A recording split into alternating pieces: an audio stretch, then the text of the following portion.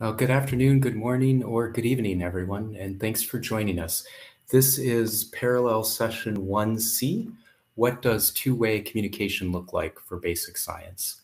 And there's an idea that one of the ways to engage the public in science in a powerful and effective way is an engagement that is two-way, that's less about outreach or the one-way delivery of information, and more about conversation or the back and forth of ideas and information where non-scientists are as active as scientists. This can take a lot of forms. We heard about some of them in the plenary, including public participation in scientific research or citizen science, when non-scientists participate in doing science, maybe taking measurements, maybe helping analyze data. Co-created science, where non-scientists have a role in the actual design of the scientific research. Co-production of knowledge, which is a lot like co-created science, but perhaps more explicitly tied to the use of science, the application of science, and deliberative dialogues, where people from a variety of backgrounds debate policy about science, what research to advance, for example, or certain research topics should be off limits. And yet, in all of this, there's this kind of idea that maybe these two-way approaches are a little bit harder to do, or less appropriate, or maybe even less relevant when it comes to basic science. Or maybe even that the very idea of basic and applied science isn't as helpful when it comes to thinking about bidirectional engagement. We want to explore all these ideas in this session and provide you all with tips and ideas you can try out if you want to adopt two-way communication strategies. And we'd like to kind of have this session be two-way. So if you have questions, if you have thoughts, if you have things you'd like to share, please use the Q&A section of the interface. That works a little bit easier for us to see than the chat section. So if you could use the Q&A, that would be helpful. We've got great panelists. I had the chance to spend a little time with them before this panel, and you're in for a treat. They're insightful, they're thoughtful, they've got a lot to say, and so I'm really pleased to introduce them. Our first panelist is Greg Bowman, who's an associate professor at Washington University in St. Louis. Second panelist is Ivvet Abdullah-Modinou, who's the Director of Outreach, Education, and Engagement at the Simmons Foundation. And our third panelist is Sarah Garlick, the Director of Policy and Outreach at the Hubbard Brooks Research Foundation. So let's jump right in. I'd like to ask each of you to kind of introduce yourself and help ground us in what we're talking about when we talk about two-way communication. So can you give us a concrete example of a two-way communication practice or approach that you've been involved with? And I'll start with you, Greg, if I could, please. Sure, yeah, happy to be here and chat with everyone. So I serve as the director of a distributed computing project called Folding at Home. And we sort of have two parallel missions. On the science side, we're trying to use computer simulations to understand the molecular mechanisms of biology. But sort of adjacent and very synergistic with this, we're also empowering anyone with a computer and an internet connection to actually join us and take part in the research by volunteering their computing power to use for this research. And one of the really exciting things that's come out of this is sort of a community that's grown up around this work that brings together scientists and people from the public who are all actively engaged in driving this endeavor. Over to you, Sarah. Thanks for having me here. So I work for the Hubbard Brook Research Foundation, and we are a nonprofit support arm for the long-term Hubbard Brook ecosystem study, which is at a USDA experimental forest in the White Mountains of New Hampshire. And so a lot of my work involves developing mechanisms for scientists to communicate and listen to and learn from different community groups, stakeholder groups, and decision makers. And one of the ways I do this, I convene a lot of roundtable dialogue programs. And so these are facilitated dialogue programs with invited participants to explore issues of mutual interest among the scientific community and different community groups and stakeholder groups and decision makers. And so within those facilitated days, we see a lot of multi-directional communication and learning. And so I'm excited to share some of that in the conversation today. Thanks so much, Sarah. Ivvet? Hi, thanks so much for inviting me to the conversation. It's great to be here. So as you can probably tell, I'm not from here. I'm new to the US. I've just started at the Simons Foundation, which is a private foundation that funds transformational research across basic sciences, and I lead the outreach portfolio, which includes a lot of really interesting projects and initiatives, including our flagship Catalyst grant mechanism, which is called Science Sandbox. But before that, I suppose, Raj, you were asking to share an approach or a project. I wanted to share an approach with you from the organisation I was at before, so the British Science Association. And I think one of the things that we came across with two-way engagement was really trying to understand where the audience was, and rather than what the scientists wanted to do or say in that communication piece. So we had to start from the beginning and really think about, okay, let's create a space that allows the community to come in, feel as if they have ownership and permission to operate in these spaces. And then, we gave out microgrants, we built up a leadership program, and only then, really a couple of years later, did we invite the scientists into those spaces. And we're like, now we're ready because we've done the groundwork, and it was work to build up that so that people are almost level playing field when it comes to that communication piece. So yeah, we can dig into that a bit more, but just wanted to share that to start with. Thank you. That's a nice place to start. So the idea is that before you can have that two-way communication, you need to kind of level the playing field a little bit and create a place where people feel comfortable. Sarah, I saw you nodding. What do you want to add to that? Let's see. I think there's listening and leveling the playing field, and there's also being honest about what your objectives are, what your goals are for two-way communication and engagement, and being clear about that, and also being open to having your mind changed about that. So part of listening is being open to changing your own mind, right? So I think in our case at Hubbard, a lot of our initial goals are about wanting to be seen and used by community members as resources. When people have questions, when people are facing issues, we want them to turn to our scientific community and know that we're here. But also, that means being able to share our science and listen to what's relevant and what's useful. So I think there's just this interplay of knowing what you're trying to achieve, being open to changing your mind, and navigating that, I think, is really interesting. Thanks. Greg, I'm curious how that happens in an online environment, like what you're doing. We've got a couple avenues that have been really successful. I think one of the really cool things that we've done almost serendipitously is given people a platform to build on, and welcome them to come and play and learn. So we have some traditional communication where we write blog posts about the science that we're doing, but then we've also provided a Discord server where people can talk with each other, and this is scientists with people from the public, but also amongst people in the public. And so they and the other thing we've given them, just as an example, is that we give people points in proportion to their contribution to the project, and these are publicly visible, and you can see leaderboards. And with these two things, people have really taken off. So people will do in-depth analyses of what hardware you should buy to maximize your points per day, and share that with people and debate the relative merits of different hardware. They'll engage with the science and talk about what the visualizations of our data that they can see on their screens mean, and really try to understand. And others have gone off and done things that we completely didn't expect, like they've created cryptocurrencies that reward people in proportion to the points that they earn, which brings a whole new aspect and has drawn a lot of other volunteers into the project. And so it's sort of making people welcome and giving them something to chew on has really created this snowballing effect.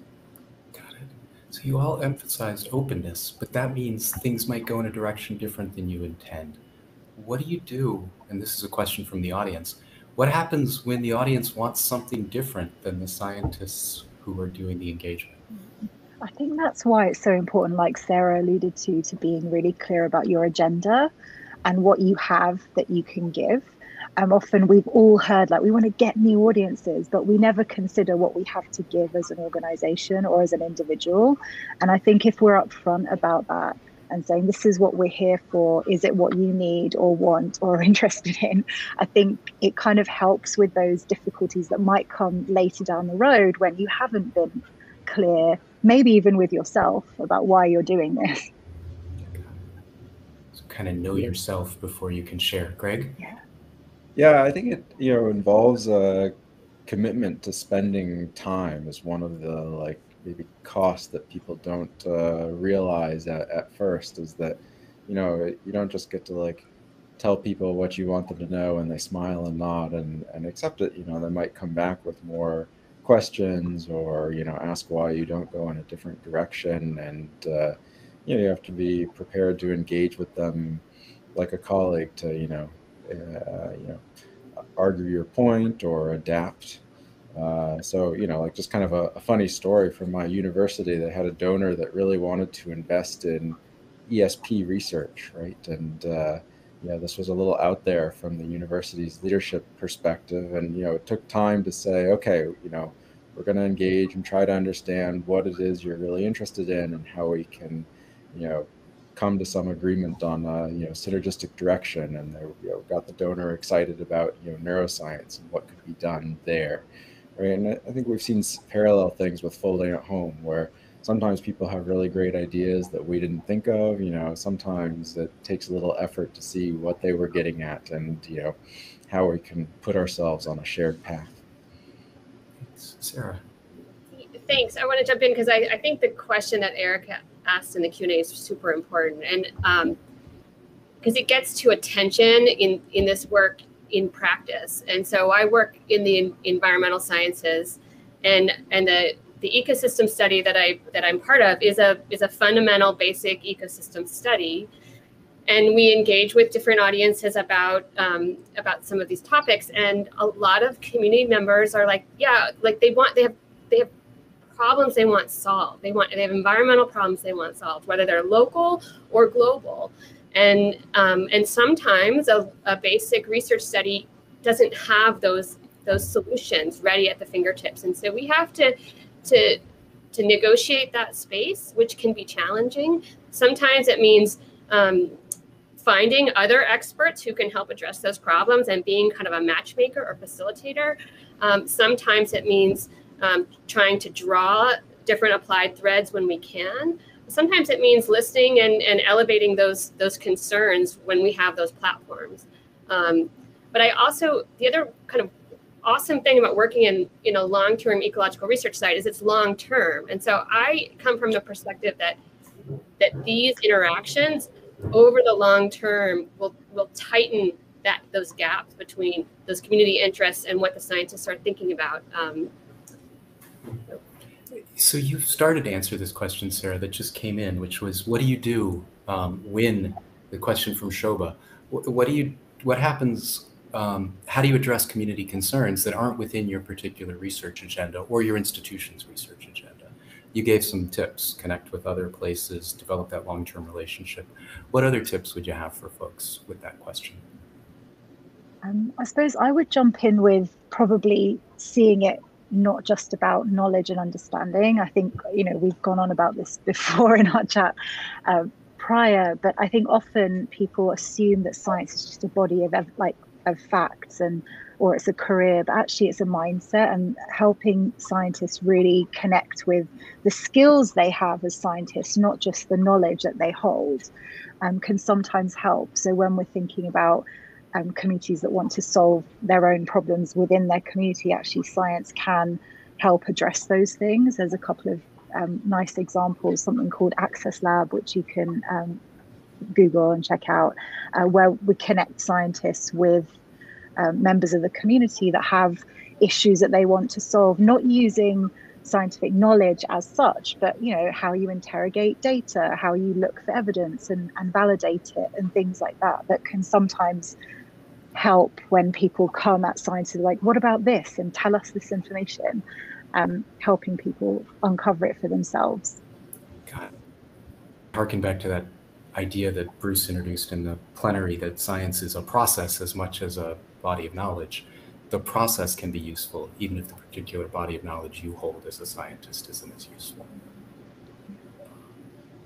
Yeah, and I think connecting, what you're actually doing with what it is people want is highly valuable. So we'll have people that will say like, well, we'd love to see Alzheimer's disease cured also, and we know that you're working on this, but why aren't you doing more actual drug design to like put something in the clinic? And then, we can come back and explain like, oh, well, we'd love to, and we're working towards that. But before we can design drugs, we have to know what the targets are and enough about how they work that we know what we want to do to them. And so we're doing things like trying to understand how changing one little chemical component of a protein called ApoE, 1 out of 300 pieces, increases your risk of developing Alzheimer's disease by like 15-fold, right? And if we can understand that, and if you want to help us with that, then we can move on to starting to think about drug design, but we just don't know what to hit yet, right? And most people, given that information, will sort of update what they want and we'll get on board with it. And, maybe a few really are interested in helping with drug design research and might shift their attention to another project, and that's great too. So you do have to like hold your ground a little bit and what's realistic for you to do. And but mostly people are on board with given enough information, working with you.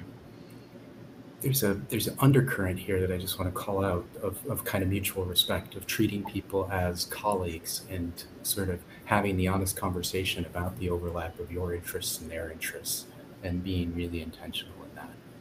Can I jump in with one? Please. I had an idea that came to me as another approach, that when we think about public engagement with science, instead of as a discrete activity, but as developing meaningful relationships over time, then that's where solutions start to emerge in ways that we can't anticipate. So as we've held our roundtables, or we've had our pub nights, or we've engaged in different ways in our communities and in our region, the relationships that get established then start churning those results or those solutions. So we would have a community group say, oh, we're having an issue with groundwater in our town. I remember going to that roundtable and meeting some of those scientists. I wonder if they could come to our community group and talk to us. And so those are those unexpected or unanticipated connections that I think have longer term meaning and impact. I love that. It sort of, go ahead, Ivvet. Oh no, I agree, and I think that's as you were speaking, I was like, well, yeah, because we never really talk about whether we're trying to communicate or whether we're actually trying to engage. And the example I always use is when it's engagement, someone's going to pick up the phone whenever they want and disturb you during your day when you're doing your science. Disturb in the best possible way, but they'll ask you something because that relationship is there and it exists. Whereas when you're just communicating, I love watching a great movie and I don't want to be involved in the creative process. I don't want to co-create it with anybody. I want it to be presented to me, right? But some things I do want to be involved in. So it's just finding that balance for basic science, and it differs. It's almost like we're saying two-way engagement is a process, and maybe communication is a thing. Greg, you started to touch on this a little bit, but Naomi asked a question, which was an example of how two-way engagement has translated into changes in the research practice. Mm-hmm. Mm-hmm. And I'd like to open that question up to everybody. Yeah, I mean, I think, we've really gotten a lot of input from our users. A lot of them are very tech savvy, for example, and will point out opportunities that maybe we didn't see before they did. Point out that there's new devices coming out that we should consider, being compatible with, or contribute things like I mentioned, starting these cryptocurrencies that becomes a new draw for people to participate in the project. And so, this kind of connects with this theme about, engaging in mutual respect, is that, I tweet a bunch of ideas, but then I also spend time watching how people respond and listening to what their thoughts are, and what sort of personal stories they might bring in. Hey, my grandmother got Alzheimer's and such protein was involved. Have you considered looking into that? And that's, sometimes spurred people to go read new areas of the literature and start a new project. I have an example of engagement leading to new research, and it's also an example of one-way communication influencing two-way communication, influencing basic and applied research. So we had an ice storm experiment at Hubbard Brook. So this was the first of its kind human-created ice storm to ask basic questions about the impact of these disturbances on the forest ecosystem. And it was a really exciting experiment. They used fire hoses to spray the forest down in the middle of winter overnight. And so we did a lot of one-way communication with the media. We had video. It was just this visually really exciting experiment. Because of that one-way communication, because of the media uptake of the experiment, we heard from the CocoRAS folks. This is a community group of weather observers around the world, that they were having a hard time with a protocol for measuring ice accretion in their backyard weather observers. So then we were able to co-create with them a basic experiment to try out different types of collectors for ice accretion in the backyard. We published that, and then we shared that out. So it was this really neat, again, cascade effect, and you're not really sure where it's going, but by putting yourself out there, there's just these really wonderful, meaningful outcomes. Thank you. It's a cool example. I'm going to combine two questions from Srikanth and Bradley. And the question sort of how and where do you begin setting up this two-way communication as an individual? And maybe especially if you're early in your science career, how do you do it given kind of how much time it takes?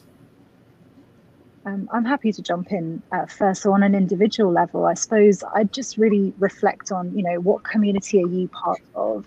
That could be a local one. Maybe there's, your local town or city. Perhaps you identify different ways, like can you lean into that? And actually you have a community around you that you can start with, and that still counts.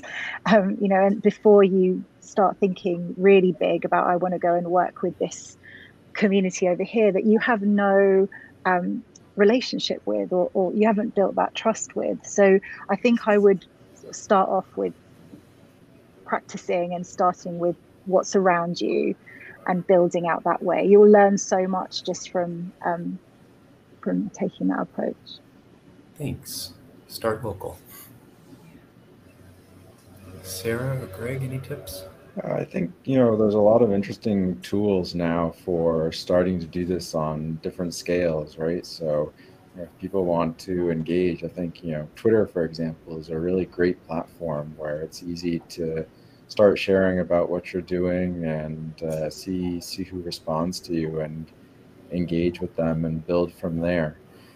So I think those are things that are accessible to anyone, and something that I think is applicable to a subset of us is, like with our work, you don't need to know anything about, deep about the biology or the chemistry or the physics to participate, right? Because this is all in the software that people can run. And so I think those are interesting opportunities to look out for, are what are the things that people could contribute without having to do a PhD first, for example.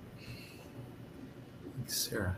I love the idea of starting in your own community, and I would say, wear your scientist hat in your community. It's okay to be a scientist in your community. Join a nonprofit board. Get involved in a local community group and wear your scientist hat. I think that's a way to begin. And then the second piece to that is to start listening and to build in time for listening. So if you're invited to give a talk at a school, build in some time before and after to talk to the teachers, to talk to the students, to build in time for Q&A, to have informal conversation time. Those opportunities that are intentional for listening to what people are interested in, to what they're caring about, is really the key to start this process. So this is a question kind of combining a question from Rick and Andrea. Like all of these examples, all of this is a little bit of ceding power, a little bit of being a little bit less in the driver's seat than maybe traditionally science outreach is. How have you come to terms with that, and how do you help your colleagues come to terms with that?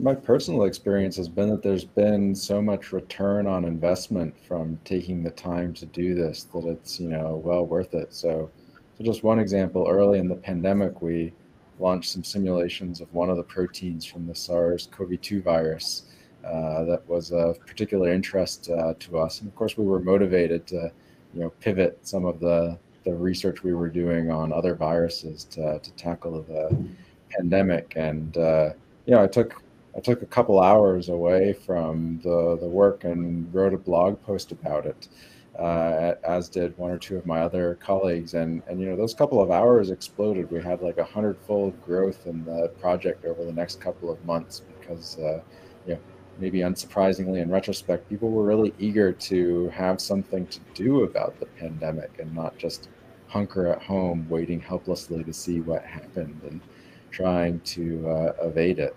Right. So at the beginning, what looked like a distraction from really important work where, an hour couldn't be spared, we got way more done because suddenly we could do all the proteins from the virus, not just the one that we had picked as being particularly interesting and addressable given where we were at before we started engaging people in what we were doing.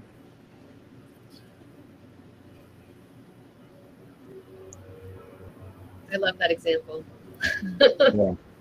I mean, some of it is longer term though, right? Is, we are dependent on Congress continuing to approve budgets for NIH and NSF and other research things. So, some of the benefits are longer term. And, most of my blog posts do not evoke 100-fold growth in the project, but I think they do build interest in and support for science that is, necessary for us to keep doing what we're doing in the long term.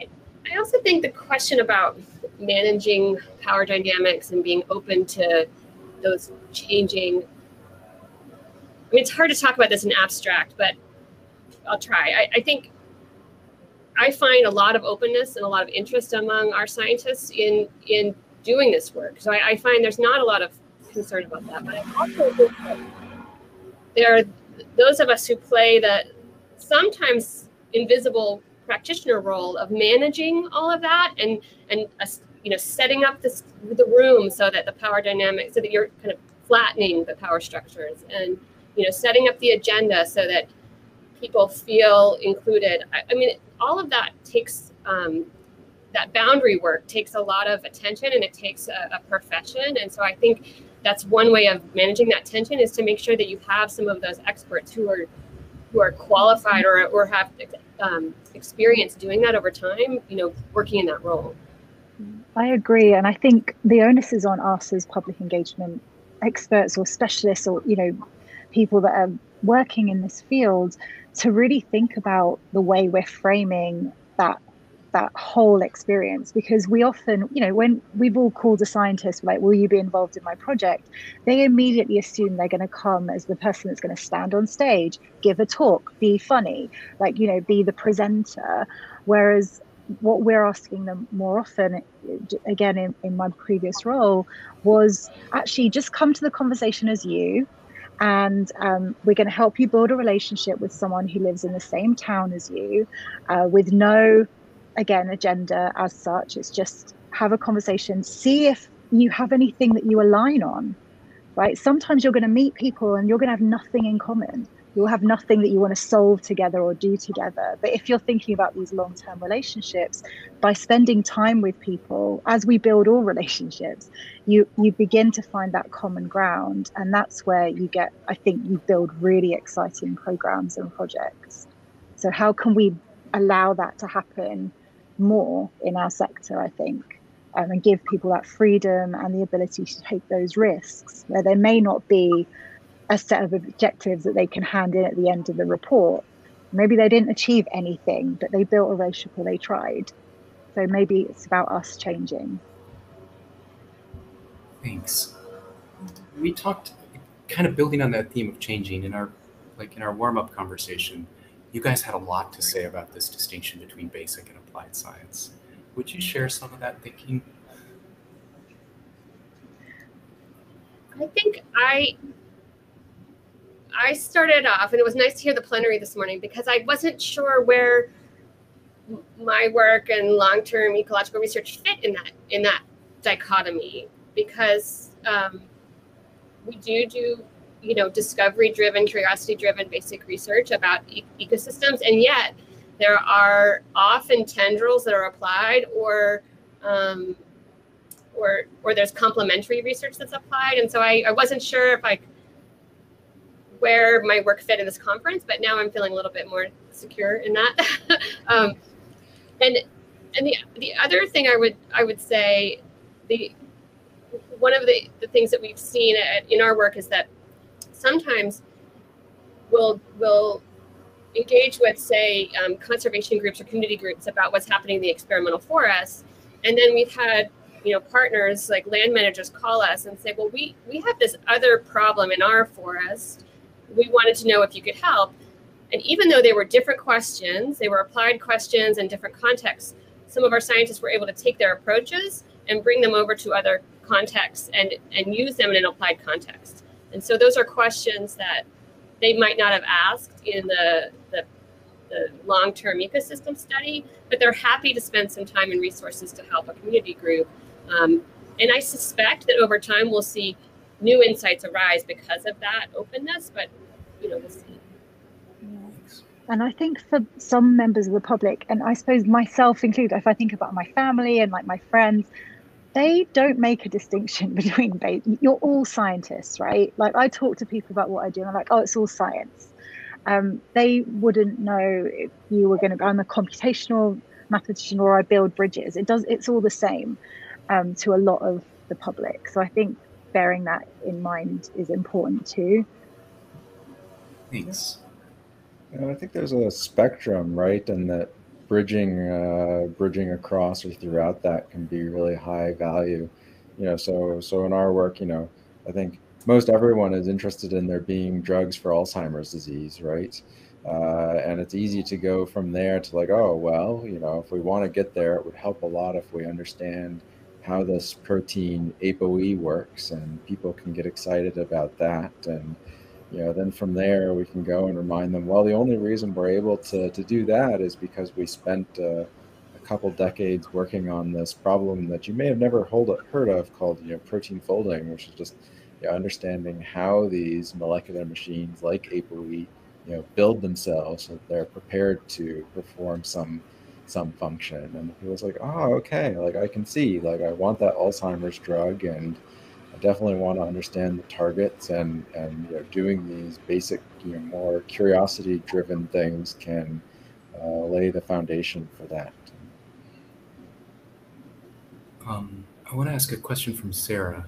She's asking about how Western science traditions engage with indigenous knowledges and how that's changed over time, and really looking maybe to talk about how valuable those knowledge systems are, how they're sometimes still dismissed or disregarded, and how we can start to change that.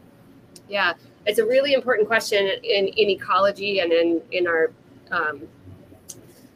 in lots of different contexts. So I don't have a single answer to that. I can say that it's a topic I love. There's a group in Maine, so across the border from where I live, that it's a group of conservation groups, some scientific groups, but they're kind of gathering together to engage with tribal nations in the Northeast. And I love their tagline is that we're proceeding at the pace of trust. And I think that that's a really, like, I just always hold on to that in all of the work. But I think that when we're thinking about incorporating indigenous knowledge or traditional ecological knowledge into our long-term ecosystem studies, and we're talking about engagement with tribal nations, sovereign nations, that it's important to proceed at the pace of trust and think about what that means for our organizations and our efforts. So it's a really big question, and I don't have a short answer, but it's an important one that we're definitely grappling with. Thanks. I think it's incumbent upon us in all these efforts to sort of recognize that there has been a history of dispossession and disenfranchisement in science. And one of the things we can think about as a science community is how we can start to repair that and how we can sort of leverage our work. That actually takes us right into a question from Nancy, kind of a nuts and bolts questions. How do you ensure that the community you're working with, you're bringing in, are actually representative of the broader community and aren't just the people who have the time or the resources? What are some, how would you answer that question? I think that's part of the work, going out and finding the right people, and also knowing that we're not always the right people to do that work. You know, there's other people that are better placed, of course, that have the trust with communities and have those relationships already, and how can we help them to do their work better? Yeah, I completely agree. It's like we shouldn't just be, I know this is an issue that happens in some research areas where a lot of the research is built around you know, women who have time to contribute to studies because for whatever reason. And so, yeah, trying to be aware of that is important. I can't give any concrete advice. I think it's case by case, but. And, you know, because we do hold these roundtable events where we invite people in, it's something we think a lot about, and we talk a lot about, and we try things out. So depending on the goal and the objectives of the actual roundtable, that can help set kind of which community groups or stakeholder networks we're thinking about inviting, because there might be a particular goal. But yeah, who can come? Who can drive to our experimental forest? We do, you know, provide resources, but who can take off a work day? All of those questions really matter. How the room is set up. So one of the things about the pandemic, I think lots of people have found, is that when people in our society have gotten used to online engagement, some of those barriers have been removed, and so it's been really exciting for us to think about what we've done in person and then our dialogue events online. Time of day is something, you know, sometimes having them during the day, sometimes having them in the evening, thinking about people's schedules, and then having a feedback mechanism, right? Like having those surveys at the end to ask people, like, just all of those questions. What were the barriers? Did you feel included? Did you feel heard? You know, I think learning as you go. And then we do quite a bit of snowballing, like who out of your community, who's not at the table, and just keep asking, like, who should be in this conversation. But it's a challenge. And it's an iterative process, it sounds like. Yeah. It's not something you get right all at once. I had a question about how it influences science and technology policy. Sorry. Any examples of where you've seen this kind of two-way engagement have direct impact on science and technology policy? There's a couple of interesting examples. So in the UK, there's ScienceWise, which again, you can Google, and that's kind of policy related. So they bring together different panels of people, cross-section of society, and like talk around up and coming scientific areas, and they sort of get feedback.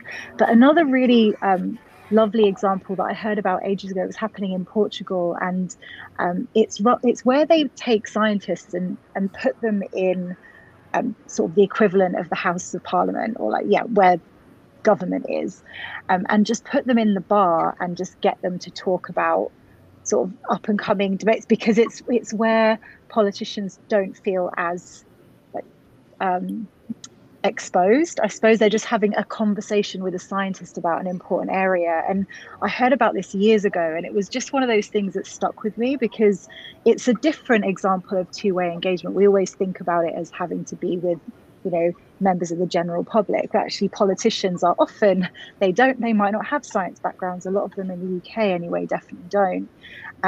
And so, yeah, thinking about how we can see engagement with other sectors is important.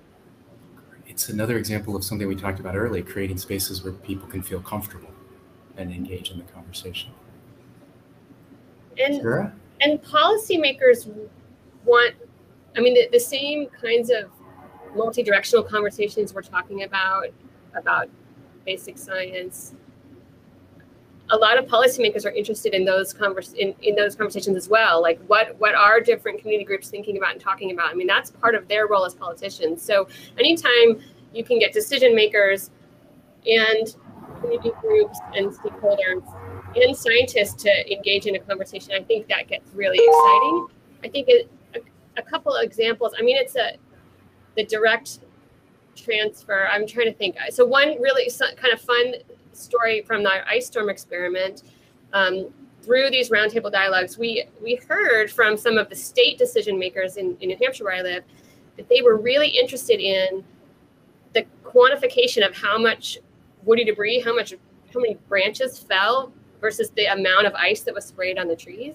And that was just a measurement the scientists were doing. Like they weren't that interested in that measurement. It was just part of their study.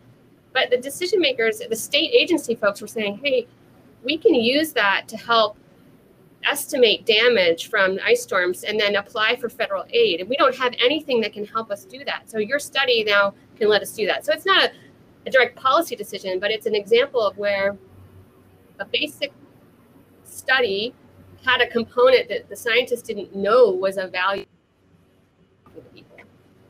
Thanks. I think Greg, I'm going to start this question off with you, if you don't mind. This question from Leah, what are your favorite tools or apps for two-way engagement online? And I'll open it up to everyone. Oh yeah, I mean, I've really enjoyed Twitter. This has kind of been a surprise to me. It took me a while to jump on that, but it's been really fun to get the word out there, and people can voluntarily decide to listen to you on your soapbox, if you will, and engage. So it's that's been really fruitful, both scientifically and in terms of engagement. And then more recently, we've been having good success with the Discord platform, where you can set up these spaces for people to chat, and they can do it via essentially text messaging or voice or video. So there's a lot of dynamic range there. And it's a space where you can set up different rooms for people to engage, so they can put in their own topics. For example, we have some standing ones on common topics, and people can kind of come and go as they please, and exchange information. And so that's been another really valuable one that has taken off. Thanks. We have time for one last question, I think, from each of you, and I sort of want to end with the future. What do you think about this moment, coming out of the pandemic, coming out of increased awareness of kind of inequity, coming out of increased awareness of global change? Do you think we're going to see an enhanced interest in co-creation and other kinds of two-way communication in science? What do you think the future is? I hope so, and I think it's up to us to get out there and promote it, right? Because with the pandemic, for example, there's a broad range of ways things could go, in terms of people becoming more pro-science because it provided the vaccine so quickly, or people being afraid of it. And the more we can get out there and put things, show people the positives and provide them a way to be a part of it, and reduce the fear and anxiety about things they don't understand. I think that has a huge potential for us. I agree. I think obviously there's a huge interest in science at the moment, with lots of people looking to science for answers and solutions, but also for us to be really human about that as well, and so actually there's still lots that we don't know, and there's still so much space that we can welcome people into that conversation and make sure their voices are included is really important. Yeah, I agree with what's been said. I think it's an important moment. I hope that we start to recognize the importance of having the practitioners who really carry this work forward. If we want to do evidence-informed practices, if we want to be doing this co-creation, it takes full-time people to carry that work forward. And I hope that we start supporting that at the enterprise level of our scientific institutions. So thank you. I can't believe we're already out of time. This was amazing. You're amazing. One of the audience members, and the audience was amazing. What an incredible set of questions. Thank you for contributing so many. Bradley made a comment that, thank you, this has made a daunting task seem approachable. So thank you for that. We'll wrap up. I want to invite everybody to the Exchange Connection to continue these conversations, and see you at other parts of the conference. Thank you so much.